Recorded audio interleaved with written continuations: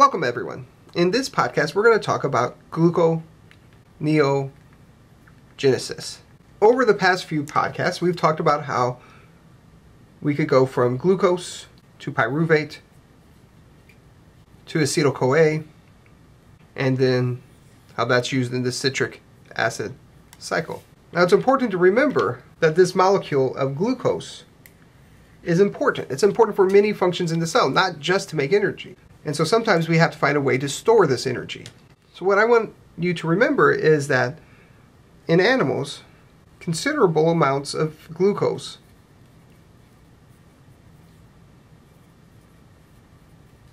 are needed. We need to make sure we have a constant supply of glucose for muscle contractions, for brain function, and of course many other functions in our bodies. If we didn't have a way to store glucose in times of excessive exercise or fasting, we would quickly utilize all of our glucose, and that could be bad. So what gluconeogenesis is the conversion of pyruvate here back to glucose. Now what you might be thinking and shouting at me through the camera is, but Gorsuch, you told us there were these three irreversible glycolytic pathways or reactions. If there are three steps here that are irreversible, how do we ever go back to glucose? I want you to remember that the word irreversible is enzyme specific. The enzyme that regulates these three irreversible glycolytic reactions is so effective at binding its substrate and converting it into product that it can't go the other way. So it's irreversible just because that enzyme itself doesn't go back. So how does gluconeogenesis work? It works because we use new, or different I should say, enzymes. Enzymes specific for just gluconeogenesis. We don't use the enzymes going from glucose to pyruvate. We use three new enzymes going from pyruvate back to glucose to overcome these irreversible glycolytic reactions. Now the question that might come to your mind is, how does the cell know to go from glucose to pyruvate or from pyruvate to glucose? It appears to know which direction to go at one of these irreversible enzymes. So remember, our step 3, we took fructose 6-phosphate and we converted that into fructose 1,6-bisphosphate. And the enzyme that made fructose 1,6-bisphosphate was called phosphofructose kinase. And the glycolytic enzyme that produced fructose 1,6-bisphosphate was called phosphofructose kinase. The gluconeogenesis enzyme that converts fructose 1,6-bisphosphate back into fructose 6-phosphate is called fructose 1,6-bisphosphatase. So how does the cell know to allow the pathway to move in one or the other direction? It does so using positive and negative feedback. Remember, if it goes in this direction, the cell will make ATP.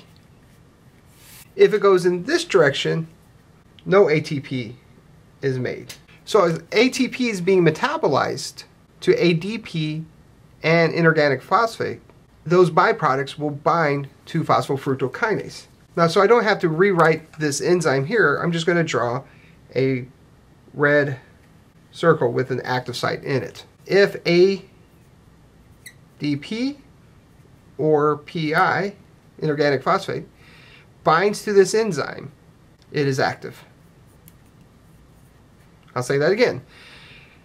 If ATP is being hydrolyzed, that means it's being used, so we need more of it. The byproducts of ATP hydrolysis, ADP and PI, will bind to phosphofructose kinase. When they bind to phosphofructose kinase, it will activate it. So that's the positive feedback. Now, if ATP is in abundance and it's not being hydrolyzed, the cell has enough ATP. ATP will bind to a different site on the enzyme and repress it.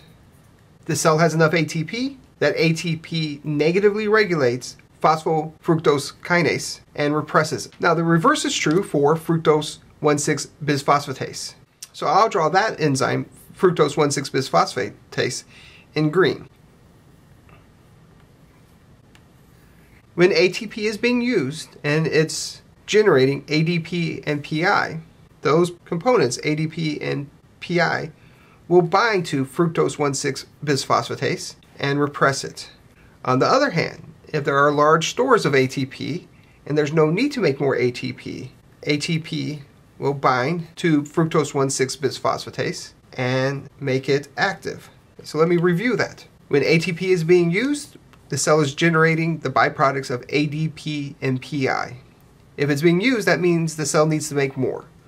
ADP will bind to phosphofructose kinase and activate it.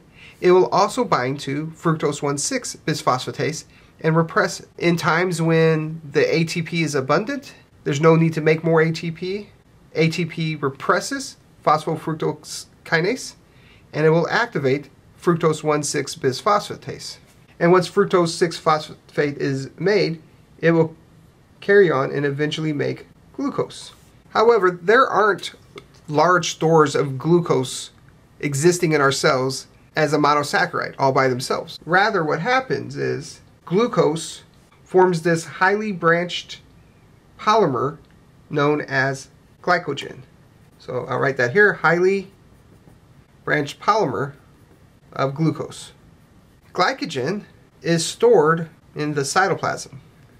It's stored in the cytoplasm of many cells, but we see large concentrations of glycogen in the liver and muscles.